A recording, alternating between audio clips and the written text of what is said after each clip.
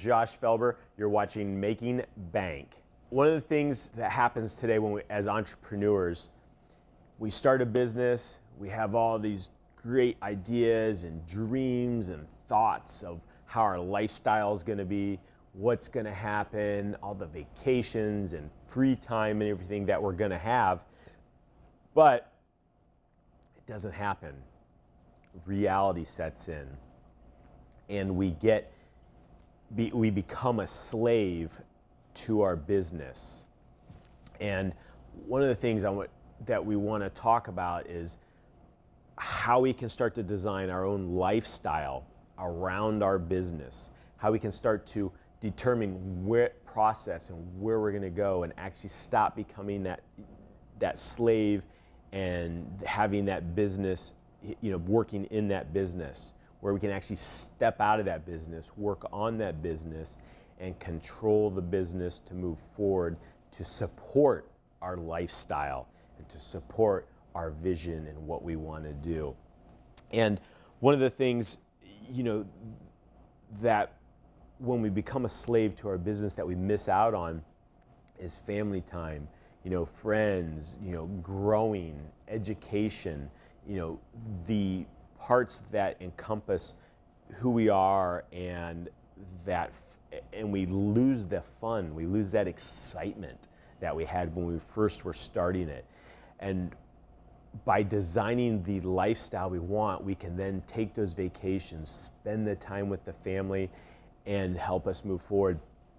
For me, I started a company one of the companies I did start when I was 19 years old, is in the merchant services business, and I was in Dallas, Texas, and and for me, I was full force going in it. I had a business partner, and the company grew so quickly. Before you know it, I was working over 80 hours a week, and I thought, man, this is just the way you got to do it, and this is how things have to be. And putting in those 80 hours and every single week, day in and day out, you lose your whole lifestyle piece of it. Being able to travel, being able to go out, being able to spend that time with those friends. And for me, I was single, and I was in Dallas, and I just did not have that. I was in my early 20s, and it was a big piece that I missed out on because I was so focused in the company. Now, for me, I was fortunate. I was able to sell that company when I was 25 and do really well with that. But I lost out on a piece of my life that I'm never going to have back. And then down the road, I invested that money and ended up losing it all anyways in the .com crash. So what was it all for? Since it did not support my lifestyle. And so one of the things moving forward that I did for myself is, future businesses and things that I've started, I wanted to make sure, hey, how can this support my lifestyle? How can this, be able to give me that freedom and that time freedom to spend now with, my kids and my wife. And my wife's an entrepreneur as well. And so between both of us, it becomes, we have to make sure we schedule those times in. I know you may be feeling overwhelmed, tired, burned out, and you just do not have that direction anymore. You've either been in your business so long that it's just become natural to you, or you're just starting your business and you're like, oh, that's not going to happen to me, that's not going to happen to me. Well, I want you to, if you're just starting your business, start to design your business around your lifestyle today. If you're in the business and you've been doing it for a while and you're that slave to the business, take those steps today to start taking back your life, your time, your freedom. And some of the key points that I have 6 key points that you can utilize to start making that happen. First one is find your vision. You probably either when you first started your business, you had a vision, or you're just starting your business. Get your vision dialed in. Find what your massive purpose is. Why are you here? Why are you doing this? Number 2 is set lifestyle habits and goals. So many of us, we set goals for our business, where we want to financially be, but we never set our lifestyles and goals and those success habits for that.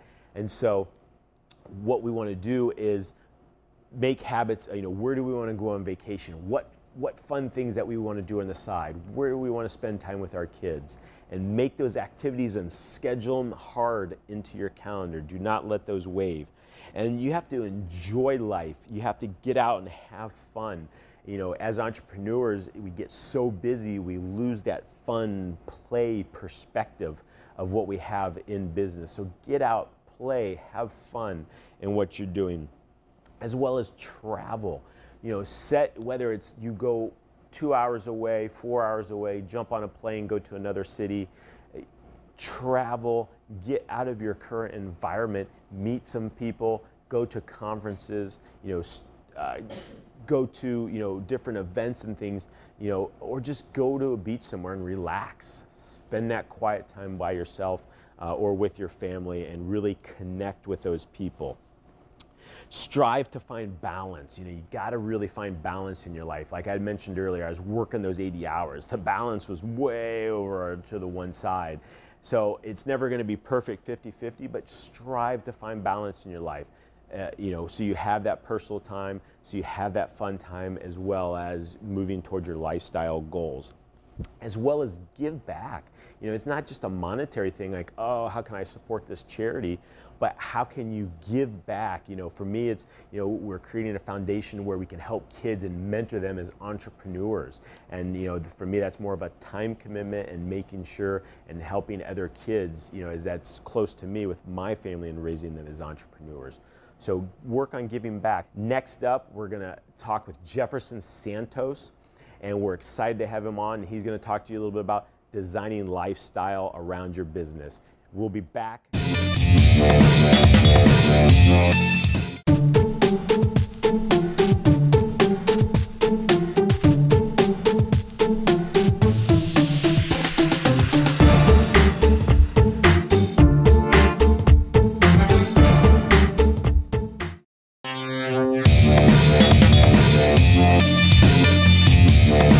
I am Josh Felber. You're watching Making Bank.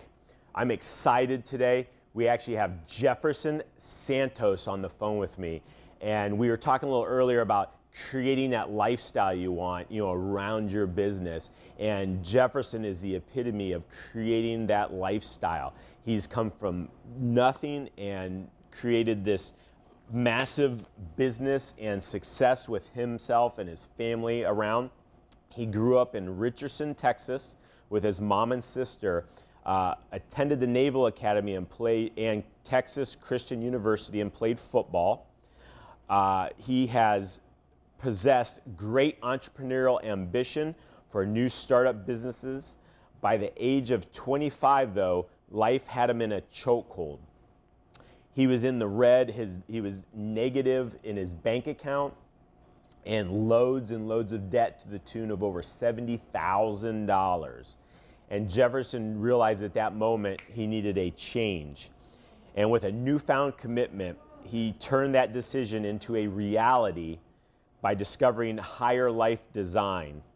And over this time, has helped him earn over several $million and build a team of more than 300,000 leaders in over 30 different countries in his business.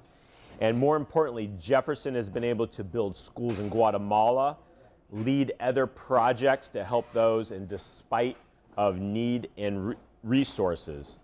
And through his volunteerism, he has invested his time and talent and treasures to those who need a hand up, not a hand down. Jefferson, I'm excited to have you on today, and welcome to Making Bank. Thanks, Josh. I'm excited as well, and you know, it's always fun to be able to help people design the life that they want. You know. Definitely, Jefferson. And you know, ever since I met you, you know, you're happy, you're traveling, you know, you have kids, and you're beautiful, caring wife, and you know, you guys just have that ultimate lifestyle. And I know it wasn't always like that.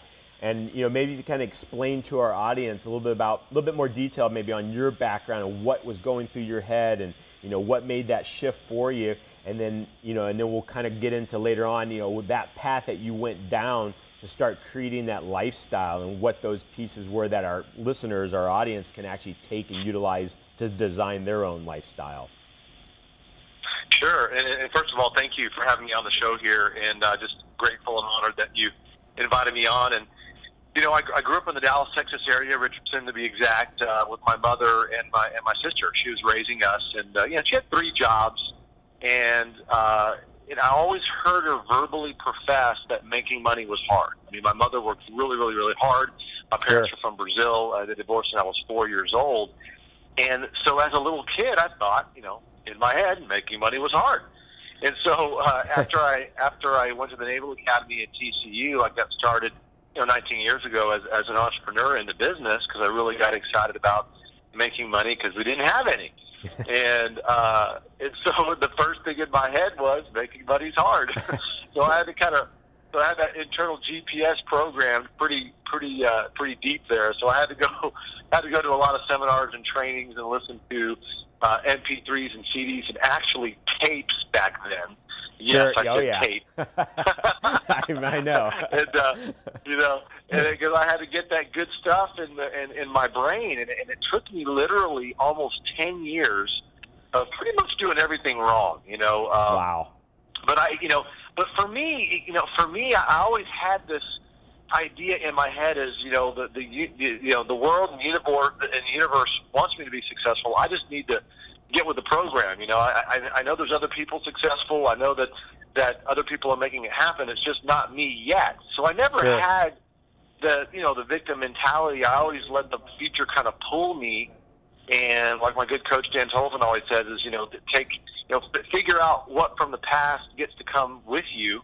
What are the learning lessons from the past that you can use in the present to propel you into that future that we create.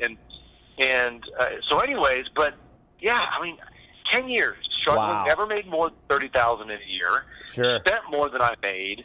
But, they always say, character is what you get when you don't get what you want. Right. So those are like, 10 years of character building years for me, right? Yes, that happens and that's to all of us. that's what it was. But I met a lot of great people.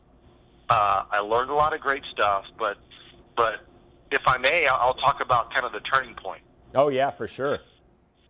So it was 2004. It was January 23rd. I was in a seminar in New York. It was like a blizzard outside, and the seminar speaker was on stage, and they were holding their hands out, like 2 hands out in clenched fists, like you were holding the steering wheel really tight. And she was like, "Okay, everybody, stand up and put your hands out like you're gripping the steering wheel really, really, really hard." And she goes, "Every one of you in here, you're trying to grip your business. You're trying to control so much, you're losing it. You need to let go." And she just like opened both of her hands, like vigorously.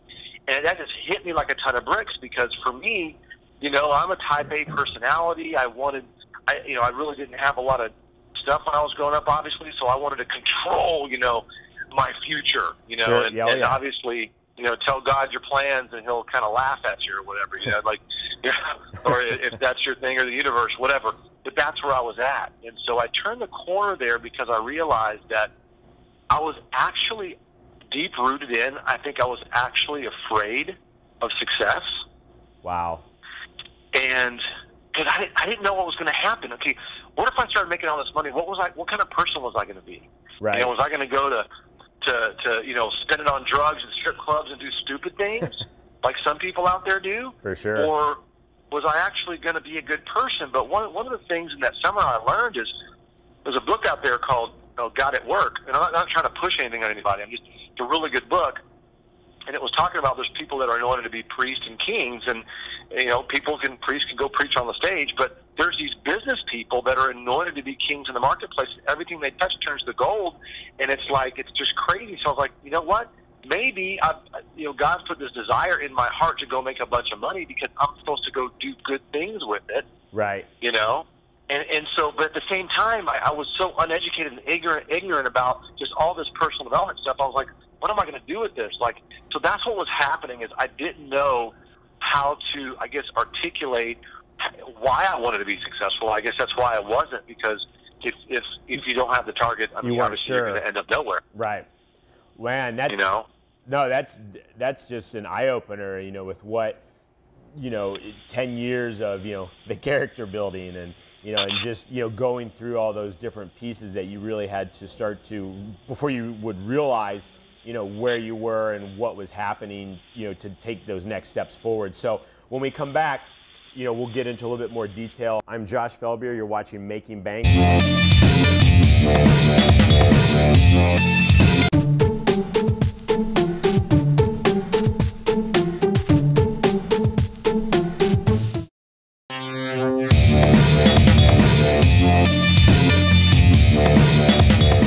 You're watching Making Bank, and I'm Josh Felber. We were speaking with Jefferson Santos. He was giving us, what he has gone through, to come to the realization of what he really wanted in life.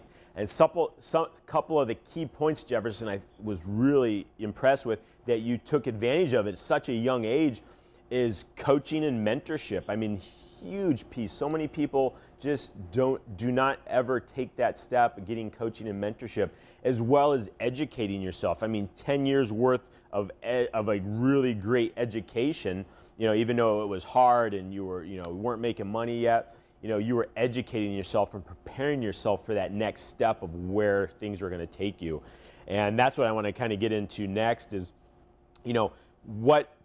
where did we kind of go from, leaving off and then those steps to moving forward, what are those additional steps that you took, so that in addition to the coaching and mentorship and education side of things that took you to that next level?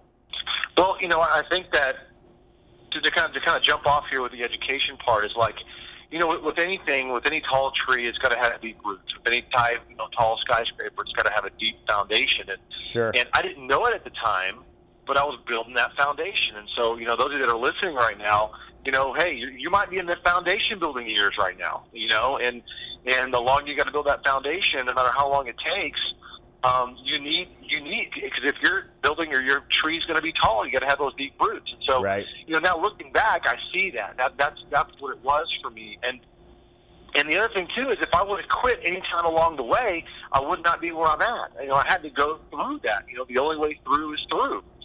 And so it was just crazy. But I had to really change my story. I mean, one of my chapters in my book that's coming out is I talk about change your story. And one of my short stories here is, when I went to the Naval Academy, one of the biggest things for people in the United States, for young men when they play college football, is they want a bowl ring. Like when you win a championship, you want that big old bowl ring on your finger, right? Because it's a sign of victory, right? So I went to the Naval Academy. The year that I left the Naval Academy, they won a bowl game. So I didn't get the ring, and then the year. So then I transferred to TCU, and that's where I played football with LaDainian Tomlinson, who's one of the top running backs in the NFL. Right. And now now he's on the NFL Network or whatever. And so the year I left TCU, they won a bowl game. It's just avoiding so I didn't get that. I didn't get that ring either. Right. So my story in my head was, man, I'm a loser. In junior high, I was part of losing football teams. In high school, elementary school, junior high, high school, now college. And I had nothing to show for it. And so, but the other way I could have looked at it, and this is the way I look at it now because I changed my story, is I'm a foundation builder. Sure. I built the foundation, so the year that I left, guess what? They won a bowl game. Right. And that's a different way of looking at it. And so there's things that happen in our life that we can change our story. And awesome. and look at it from the other perspective, because it takes no talent to have a past. Everybody has a past. Right. You got a past, I got a past, we all have a past, but it takes talent and diligence and hard work to have a future.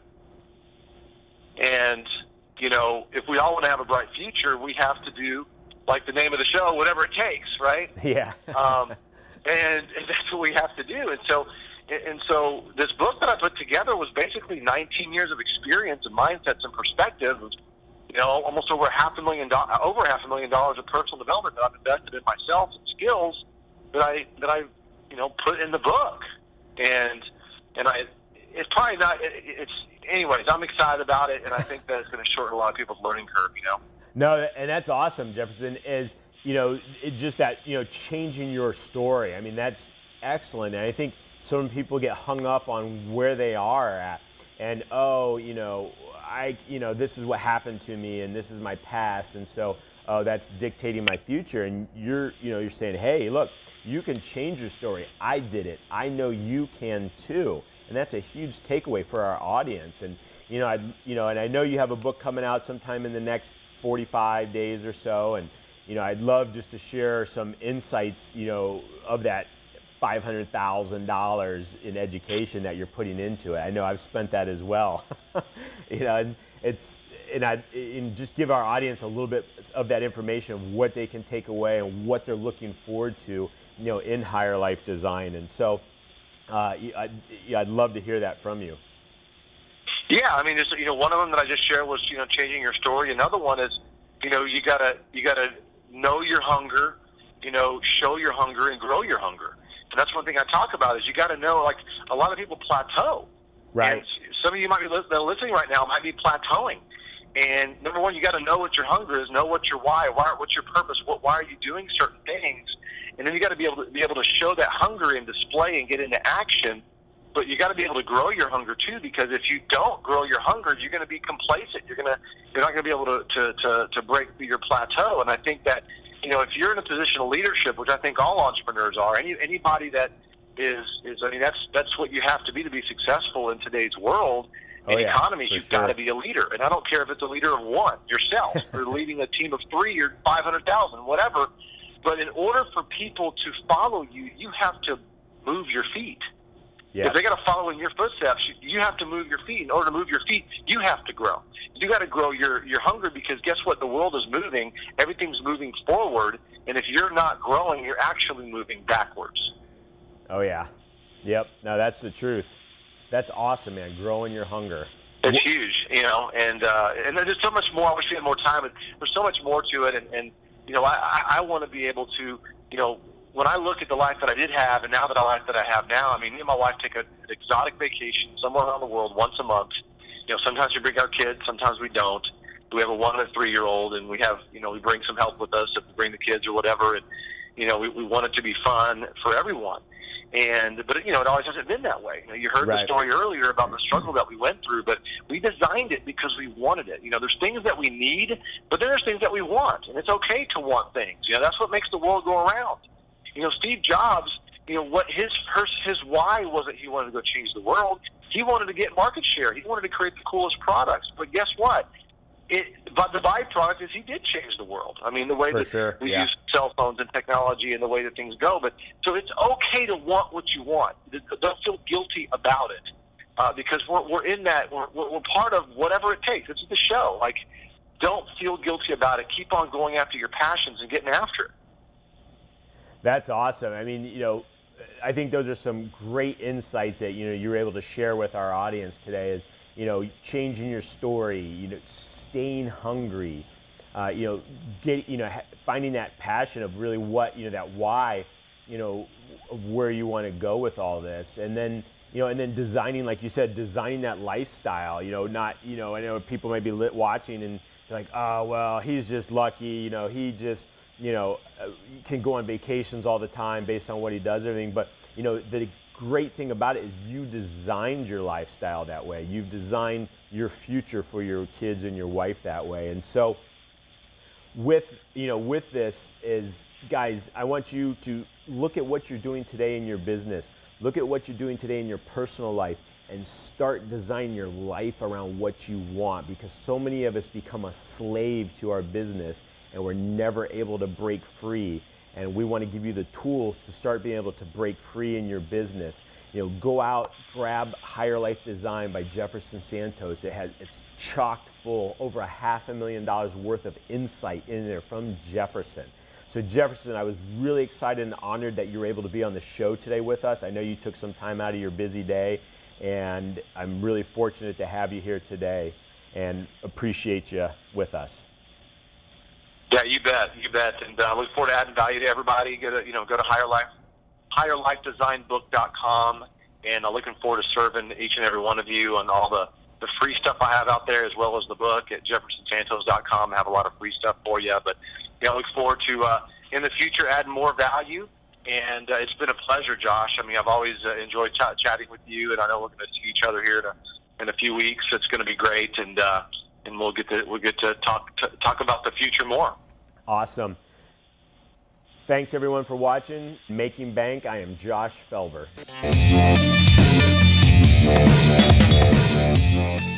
Making Bank is also available for download on iTunes and Stitcher.